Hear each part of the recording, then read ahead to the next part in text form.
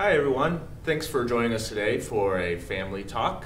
I'm here with Tina Evans and Director Martin, and today we are going to be talking about data, national core indicators, and why it's important for families to participate in these data gathering processes and what the state uses that data and its decision-making processes. So thank you both for joining us today and taking the time to talk with the families that are joining us online. I want to start, Tina, with an overview. National Core Indicators, what is it? What's kind of the history behind it? Give us a quick overview. Sure. So NCI, known as National Core Indicators, known as NCI, we have been doing at the department now for about 11 years. It is a set of performance measures that helps us gauge how we're doing as a state and the DD system. There's about 100 indicators that look at things like community inclusion and choice and safety and health and well-being and a variety of different things. And we ask individuals receiving supports to participate in these surveys, as well as families, and also county folks at SSAs at county boards of DD to complete some information for us as well. We started it as a result of a future subcommittee many years ago, and really the premise was we wanted to adopt this tool and get into a partnership with NASDs and HSRI to have a valid and reliable set of measures, not only to look at how we're doing in Ohio, but compare ourselves to other states as well. Right now there are 46 other states involved in the NCI project, and we have the benefit of looking to see where Ohio falls compared to those other states. Awesome. Yeah. So Director, when we see those results, how does Ohio use that information? So as Tina indicated, and I'll just wanted to add a little bit about the origins of it and then make a couple of comments about how we use it. But it came about actually about 25 years ago, and Ohio was one of the original states that there were 7 or 8 states who were talking about, hey, we have no way to compare how we're doing in our state with how other states are doing. There's no way to compare. We don't, if we just look at ourselves and we're not compared against anything, that's not helpful. And so states put in, a number of states, which Ohio was one, put in money to develop this instrument, which became the National Core Indicators. And as Tina indicated, the idea being, as more and more states came online, so I think when we started, Tina, there were maybe only 25 states involved. Less than that even, yeah. Was it? Okay. Yeah, fewer than that, but So it's kind of been a period of years that as people have seen the value of it, more and more states are jumping into it. So we use it in a number of different ways. So for example, we know we have staff shortages right now. And so we can take the National Core Indicators and we can look at questions on it and say, do any of these questions give us indicators about how we're doing? And so there's one on there, for example, it says, do your staff show up on time? And there's another one that says, do your staff treat you with respect, for example? So those are kind of indicators. They give us some indicators of, with the staff shortages, are we seeing a lot of families or individuals reporting to us that their staff aren't showing up on time, which would be a huge concern to the state. And then we can compare our responses on that question to 40, would you say 45, 46 other states and see, well, how are we doing in comparison to them? And that's just one example of, as Tina indicated, some 100 questions. One that's always important to me is the loneliness question. Do you feel lonely? Another one that's real important, do you feel safe in your home and in your neighborhood? You know, things like that really give the state a good sense of the quality of life of folks who are receiving services from us. And then we can compare folks living at home with mom and dad, for example, because some of the folks that we survey are living at home with mom and dad. Some are living in a small group home. Some are living in an intermediate care facility. So it also allows us to do some basic comparisons from setting to setting to help give us insights as well. And it also has, which is helpful to the state, some basic demographic information, like it'll ask the kind of disability. So we can compare the number of folks with autism in Ohio in our service delivery system with Kansas, and how many folks in their service delivery system have autism or Down syndrome or cerebral palsy. So again, some of those comparisons are helpful to states as we look at our population.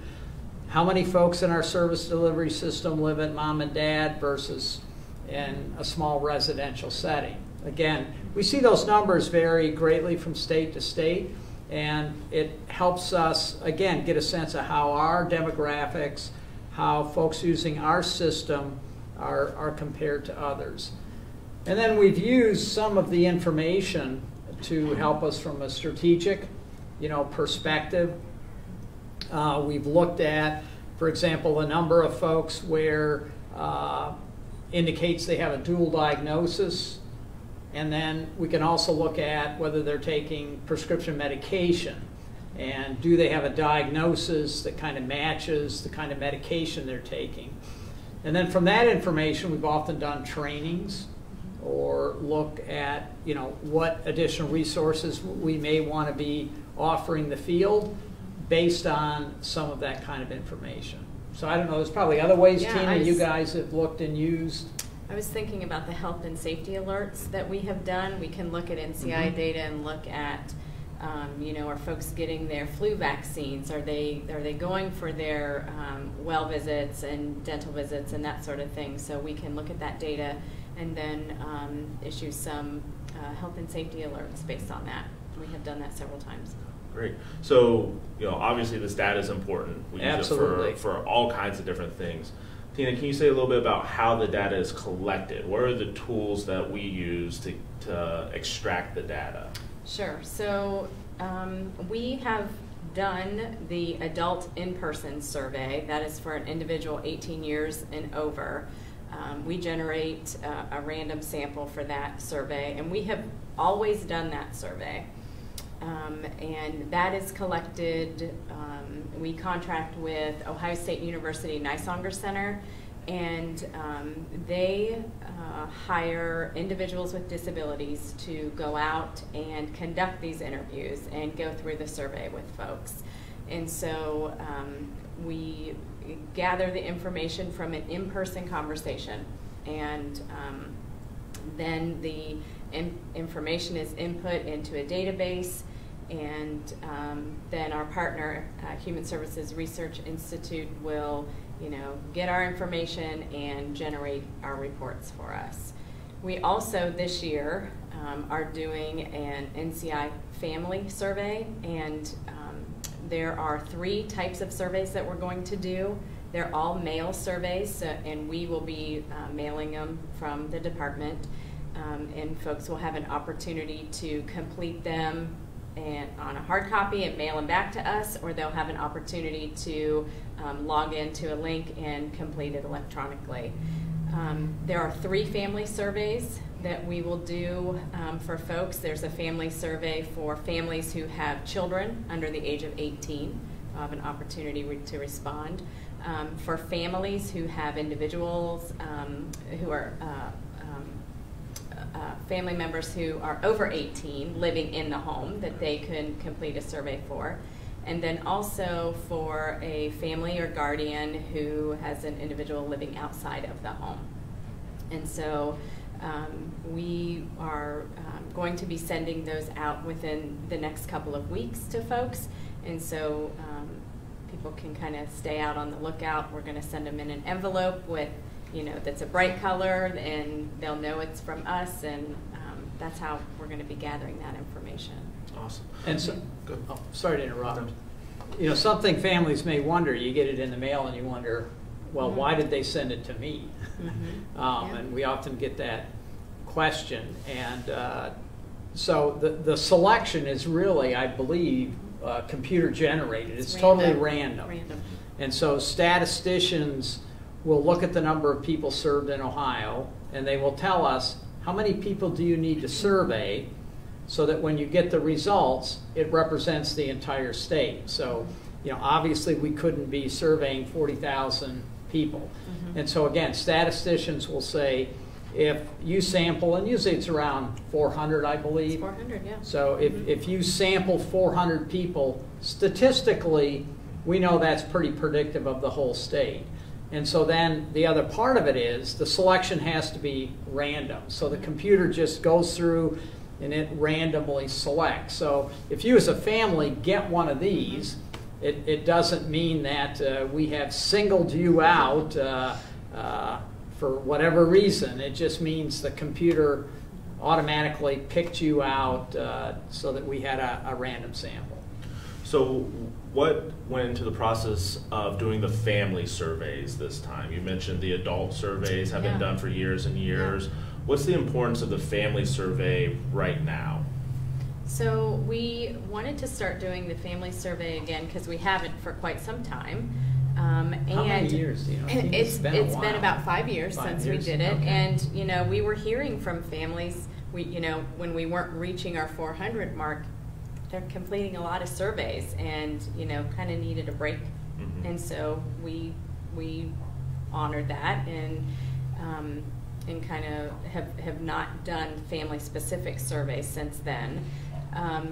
But Ohio being a technology first state now, one of the things that we're doing with our NCI surveys this year is incorporating Ohio specific questions related to technology and remote supports. And so we added some questions this year that we haven't ever added to the adult in-person survey and to these family surveys, so we can hear from families about their use of remote supports or assistive technology, what they have used or haven't used, what they would like to use. We also asked some questions about transportation this year and some other things, and so technology is really what prompted us to be able to do it this year. Yeah, and really wanting to hear the voices of families so that we get a sense from families, not just the individuals receiving our services, which is critical and important, but also the families. How are they feeling about the services they're getting in Ohio? We have questions about the service and support administrators. Do they return your calls? Are they helpful? Whoever the provider is who's providing you service. Again, we want to make sure that we have the family voice, and we know this sometimes takes time. It's a bit of a burden like everything else, but we really want to reinforce how important it is and how it helps us as a state then look at how families are responding and helps us know, do we need to provide some different kind of training to SSAs, or what do we need to emphasize or to change or provide additional information to make our system better and stronger. So Director Tina mentioned the Technology First initiative, and that kind of brought about this discussion of collecting this information from families. How do you see the information gained from these surveys being used in the Technology First piece of everything?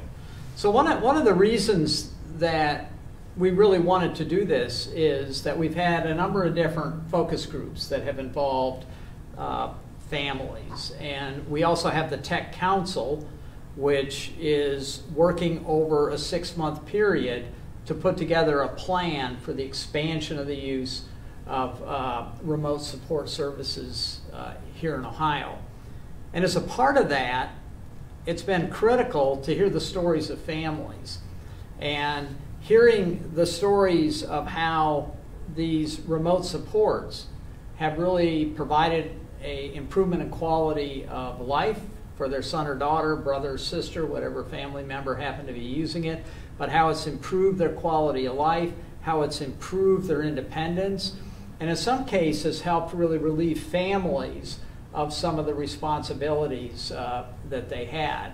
And so as we listened to these individual stories, we thought, boy, it would be powerful, given the number of people who are now using remote supports in Ohio, given that we have more people in Ohio using remote supports than any other state in the nation. We thought it would be interesting to sample their opinions and get a sense about their satisfaction with it, not just, as Tina mentioned, what are you using, why are you using it, but we're curious how that will impact some of their responses related to staff satisfaction, because with remote supports, often your staff could be 100 miles away communicating through the two-way communication. That's very different than someone in your house.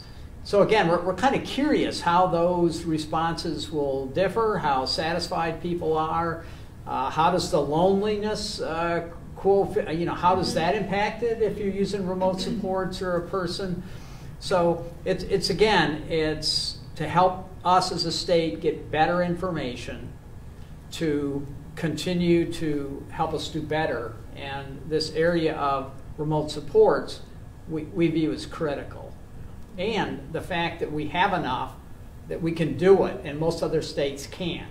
So we're having a lot of states watching Ohio in terms of where we're at on remote supports, and we think this will be another area we can kind of lead the way on in terms of getting some real hard information on how people are impacted by it. Tina, you mentioned that previously the family surveys kind of had a low response rate. What are we doing to maybe help educate families, know that it's coming out? What are we doing to maybe make it a little more convenient for them to be able to complete the surveys? So the electronic option is new now. That wasn't in existence before.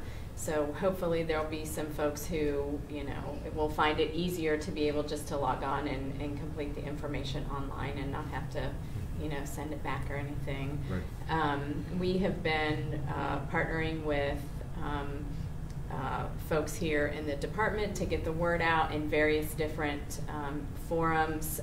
Our Family Advisory Council, I'm thinking about our core group that helps plan that meeting, that are connected to organizations to really talk with them a lot about it, get input from them, use their suggestions, and then put those things into place. Awesome. Director, if you could give an example or your thoughts on, we've been talking about data a lot and we use it a lot at the department. Can you give an example of how that data has been used to affect the lives of families? What internally we kind of use that data for when we're talking about supports for families?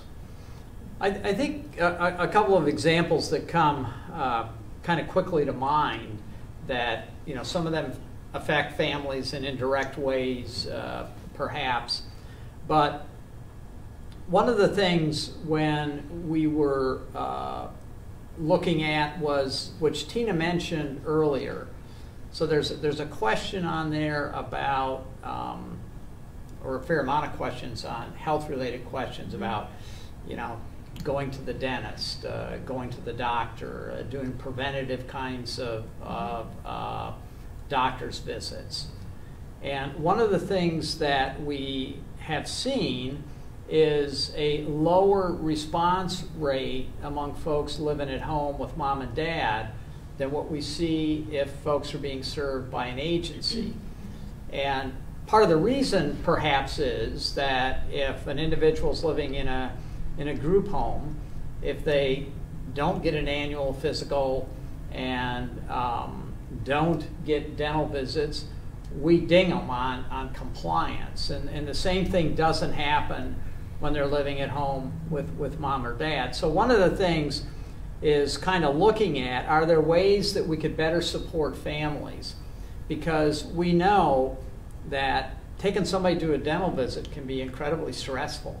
And a lot of the folks that we serve have had, as many of us have, some unpleasant experiences, sitting in those dental chairs. And so if you've had a number of those, then it's a big deal. Again, it makes it pretty easy to say, boy, I'm going to skip this.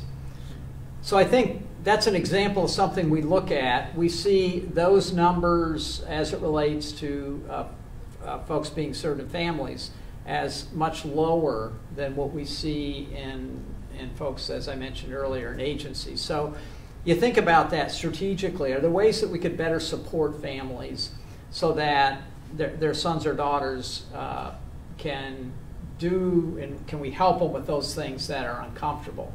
So I was thinking, I think we had a family group on one of our previous grant projects who did a project about helping us think about how we desensitize somebody. So if you have a son or daughter with seizure disorder and you have to do blood draws, is there a way that you can do things to help desensitize and make it easier if you're taking your son or daughter to get a blood draw?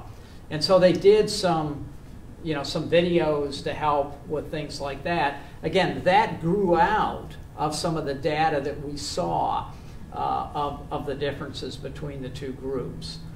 So those are just, an example, although there's a number of different parts to that there where we're trying to see and learn from the survey and help us support families in new and different ways. Those are some good examples of how we use it internally. Tina, is there a way for families to look and see past data? Where can they go to see the actual data sets and maybe some neat graphics? Yeah, on our DODD website, we have a data page, and there's lots of different data sources on this data page, and NCI is one of them. And when you click on the NCI section, we have our most recent state report for Ohio. We have a report that will show where Ohio is compared to all of the other states. So all of the states' data is in there. And there also is a link where folks can click on and go to the actual NCI project page at HSRI, and you can access Ohio's data and even manipulate it with charts and graphs and that sort of thing. So lots of opportunity for folks to actually see the data and manipulate it too, based on living arrangement or age or disability. If somebody's interested in becoming an NCI interviewer, what's the process for them to do that? Yeah, so as I mentioned earlier, Ohio State University Nisonger Center is heading that part of the project up. They recruit and hire folks, so they would need to connect with them, and they can help them through the process of filling out an application and that sort of thing, getting the right training and onboarding. Can certainly reach out to me and I can get people connected to them. We talked about the adult surveys, the family surveys. When should folks be expecting these? Have they already gone out? Say a little bit about the time frame. The family surveys have not gone out yet. We have just started communication about the NCI Adult Consumer Survey. So people may be getting communication about, you were randomly selected for this NCI Adult in-person. We should have those family surveys out within the next few weeks. So families will start receiving correspondence from us at the department to complete those family surveys by the end of November. Great.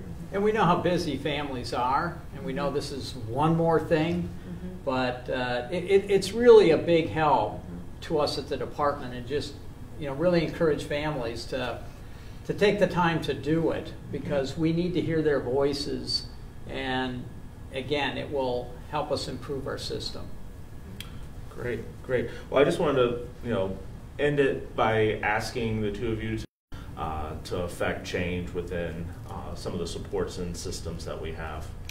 I would just say that, you know, as you're getting communication from us and you see that your son, daughter, brother, sister was randomly selected, and you're not quite sure if that person can participate or not, call me. We can have a conversation about, you know, it's okay if a person is verbal or nonverbal. We want to hear from everyone, and we, you know, have the ability to communicate with folks who are nonverbal and conduct those interviews in a variety of ways. And so I think if there are folks who are thinking, oh, you know, not going to be able to do that, give me a call and we can have a conversation about how we can and how important it is to hear from everybody.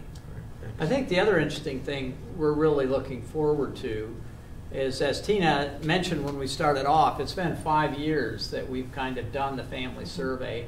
So it's going to be interesting to see how families' perceptions of the system have changed over that 5-year period, and what are the trends. So that comparison, given that 5-year window, is kind of going to be critical to see, you know, where do we need to focus our attention over the next couple of years, and what areas do we need to strengthen our system, and why has the family perception of a particular item gone up or gone down.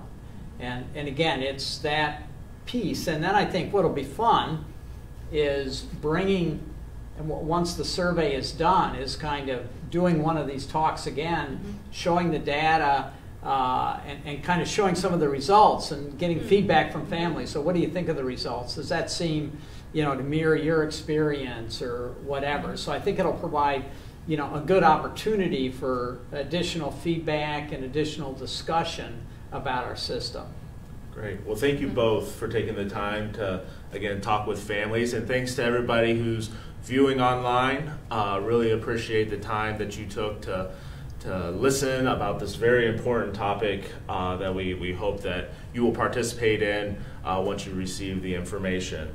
Wanted to point out that Family Talk is going to be taking a holiday break in December, so be looking for the next Family Talk to happen in January. Also wanted to let you know that you can always find any upcoming family events on our Facebook events page, or by visiting the Supporting Families at DODD webpage at dodd.ohio.gov. So again, thank you everybody, and we'll see you next time on the next Family Talk.